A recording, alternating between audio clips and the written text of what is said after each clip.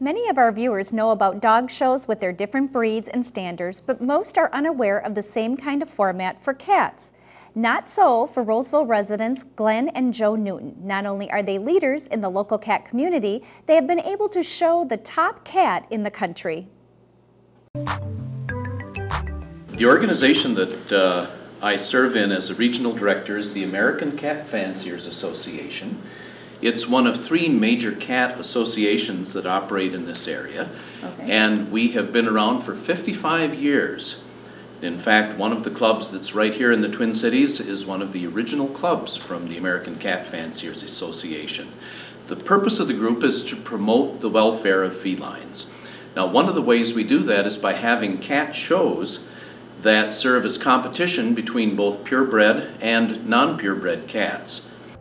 These are some of the things that you'll find around the show hall, people grooming their cats, and then prior to going up to the judging cages, people will keep their cats in what's called the benching area, and you'll see signs that identify different kind of cats, such as the Selkirk Rex here, which is known as the cat in sheep's clothing. On some of the cages, you'll see a lot of decorations. Besides their decorative value, they serve to keep one cat from looking at another one and getting upset because some of these cats have not made friends before in the show hall. And you'll see long-haired cats like this. You'll also see some that have already won awards. You see some hanging from cages in these pictures. This one looks like a little kitten, and you see a yellow sock doll to the left representing household pets. And as you can see, the cats really know how to relax in their cages here. This is before and after they go up to the judging ring.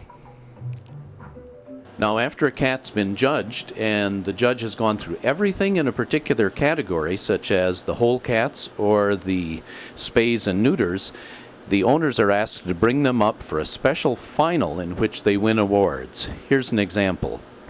Well, is this a Maine Coon? What? This is a Maine Coon. He's a 1.5 years old.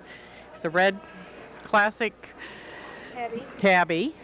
And he's my love. He's my love. I just adore him. He's my baby.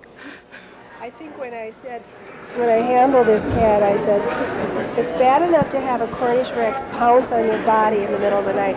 I couldn't envision this one pouncing on the body in the middle of the night. It's very heavy. It's a lovely Maine Coon. It's my 10th best all-breed cat in the show. Thank you. So here's an example of judging. The exhibitor has brought the cat up to the cage. The judge has taken it out of the cage and is now looking at it on the table to see how well the cat matches the written standard of perfection for that breed. And you can see her making some notes to herself there. And these are the notes that she will use to evaluate this cat against all the others in this particular grouping. This happens to be the short-haired whole cats.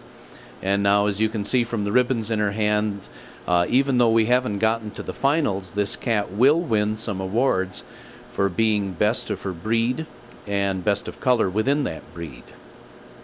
Each of the cat shows has a theme, and the themes will vary from year to year. So, for example, we just had a show in Wisconsin that was called the Year of the Tiger. This one is based on a state fair theme, and we call it the Great Minnesota Purr Together. If you go there, you'll not only see 100 wonderful cats, but you'll also have the option of eating food on a stick right there without having to wait for the state fair to come. So another show coming up is Movie Star Cats, and you'll see cats that during a special competition may be dressed up even in special costumes. So all of this is to make it more fun for the exhibitors while they're watching their cats and for the spectators who are having a good time at the show as well. Glen and Joe maintain the website for their club, Cattails Cat Fanciers. You can link to them and the American and North Central Region Cat Fanciers at ctvnorthsuburbs.org/NSB.